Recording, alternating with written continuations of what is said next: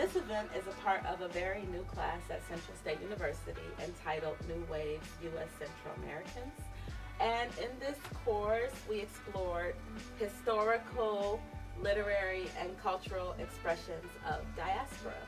And this event is a time for us to apply these visions of diaspora. Pues mi poema es muy sentimental ya, porque refleja pues lo que somos y la historia de cómo nos desenvolvemos. This is a poem about losing someone who was very close to me.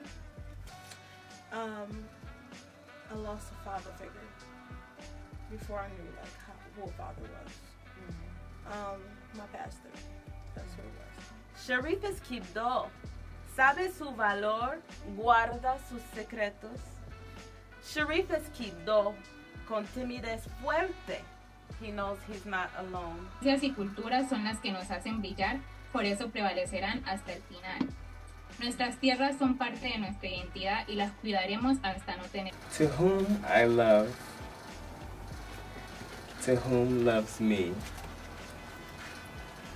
from the color I bring on this fruitful, everlasting journey.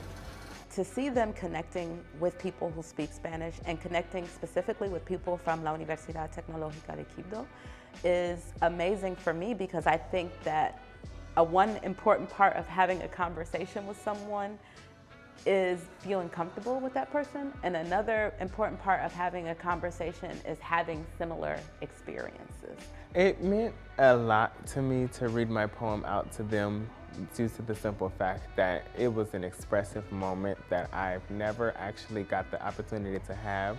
And I thank Dr. Clark for that expressive moment, giving me that opportunity to do that. It gave me another way of expression. It opened my eyes to more of communications and writing. So that was very heartfelt.